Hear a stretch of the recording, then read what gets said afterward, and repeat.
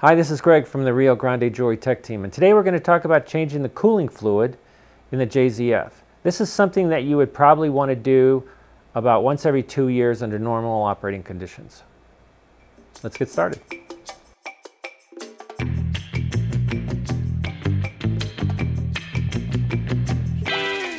Okay, so we've got the panel off, as you can see, and I just want to make a quick safety note here that we're going to be working in this area with the power back on in a second, so be careful not to touch anything that you don't need to. And what we need to do first is to turn off this pump breaker, and I'm going to go ahead and turn off the blower breaker as well, just because it's noisy. It's not necessary for the operation, but I just want to save some noise. Next, we're going to turn on the main power, hit the button. Okay, so now we've got an empty container to pump this fluid out, and we're going to use this return line. We're going to pull this out, try to be neat, and put it into this container, and then we're going to turn on the pump. Now we're going to let it pump down. You can see it's going down.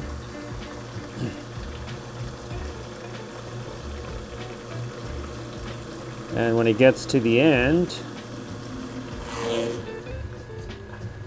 then we're going to turn off the pump.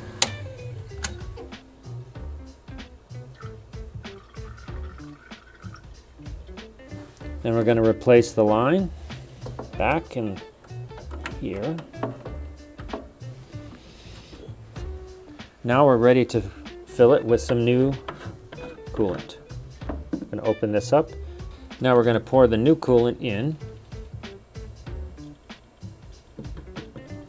And you'll notice the level is higher than it was before. That's because it has to fill the system. And I'm going to turn the pump on for a minute.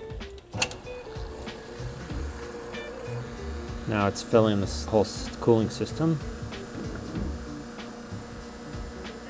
And that's about as full as it gets, but if it was lower than that, you could refill it, and I would refill it so it's just above this band. Okay, so we have it refilled at the right level. Don't forget to turn your blower back on, and then I'm going to put the panel on, and then we're done.